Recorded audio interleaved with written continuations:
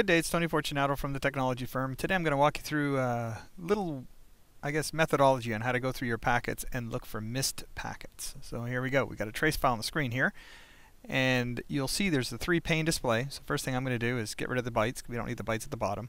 And we're just going to keep the details and keep the list on the screen. I'm going to go to the IPv4 header, and you'll see the identification number right there. And this is a kind of like a sequential number given every packet. So 22835, the next one is 36, and then 37, and so on and so on and so on. Okay, I want this up on my screen just so I don't have to keep looking down here. So I'm going to right click, apply that as a column, and there it is. So you can see 4, 5, 6, 7, 8, 9, 40, that sort of thing.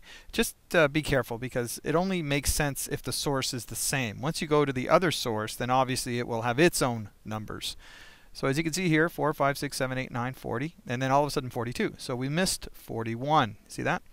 And then 3, 4, 5, 6, 7, 8. So the other thing you can do is if you want to go look for this packet, because that's the next thing, is it may have come in some other order, you can simply leverage the name here, right click on identification. I'm going to copy that as a filter because I'm lazy, and then you can do Control F for find or edit find, and I could go look for that number. So if I was looking for, in this case, I can look for the missing, again this is in hex, right? So you can go look for the missing number. In this case it'd be 39, and you can hit find, and it says no packet match that filter. So that packet is not in this trace. And that's it. So now if we keep following this further down, you'll see the first acknowledgement down here.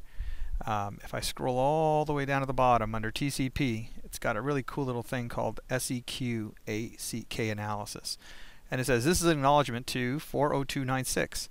And 40296, guess what? Was the last sequential packet. And there you go.